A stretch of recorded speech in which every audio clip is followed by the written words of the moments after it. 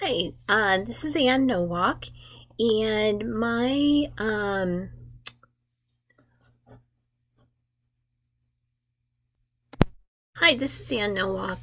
responses to the questions we were given for this week are such.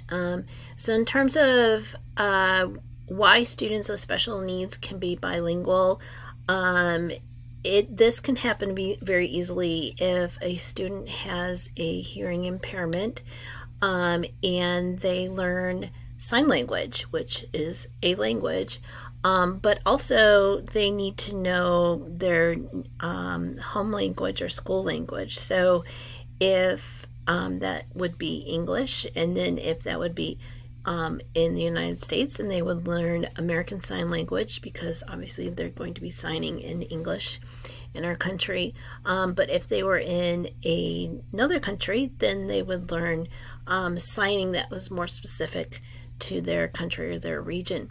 Also, they would, if they don't have a vision impairment, they would need to know how to communicate through the written word. So they are going to also learn how to read in the native language. So if that is English or Spanish or whatever. So that's how that's possible for a student with special needs could be bilingual. They could also be bilingual in that there is a native language spoken at home, and then they are ELLs, but on top of that, they have a different disability that has placed them into special education. So in that case, they obviously would still be considered bilingual, but by no means does that mean they need to be put in special education because they're bilingual. In response to the second question, what's the most common kind of disabilities that statistically is out there for students that are minorities? The most common is learning disabled, and then also those with speech or language impairments. Most of the times that's why they're placed into special education, but often there are other disabilities as well, but those are statistically the most common.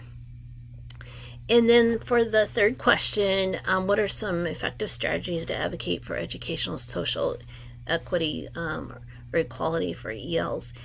So I did a Google search, and from the Association for Supervision and Curriculum Development website, they had some really great ideas. So first of all, just know the laws for your state. It's really important because that way you're informed, you understand how the law wants educators and those in healthcare and so on to equitably handle students and families in these situations that have ELLs, and what are their rights and so forth. Another really great thing is just getting involved in groups that have to do with students that are learning English and that are struggling, and be a voice in those groups. Another way that they suggested that you could be an advocate is by making sure that you get involved in professional development, be it locally, so within your district or maybe within your region, or going to a national conference.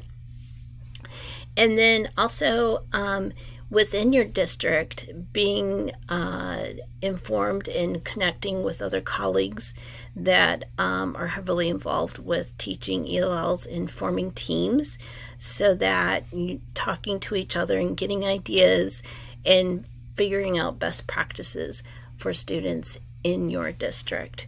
So those were some really great ideas that I certainly appreciated, and that's what I found out. So I'm glad we did this little assignment because it was very helpful. Thank you. Bye-bye.